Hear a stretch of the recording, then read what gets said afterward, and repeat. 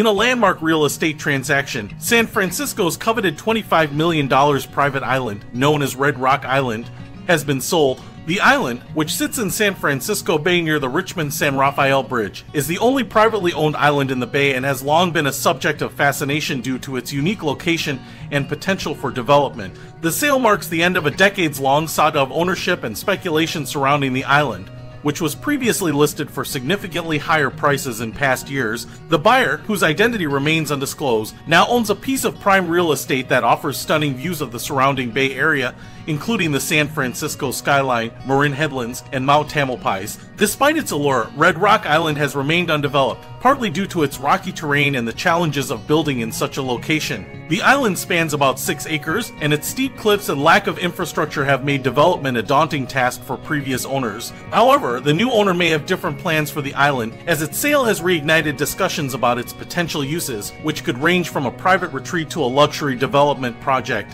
This transaction is significant not only because of the island's unique status, but also as a reflection of the broader trends in San Francisco's real estate market, where prime properties continue to attract high net worth individuals and investors despite the city's economic challenges. The sale of Red Rock Island adds to the mystique of one of the Bay Area's most intriguing pieces of real estate, leaving many curious about what the future holds for this private island.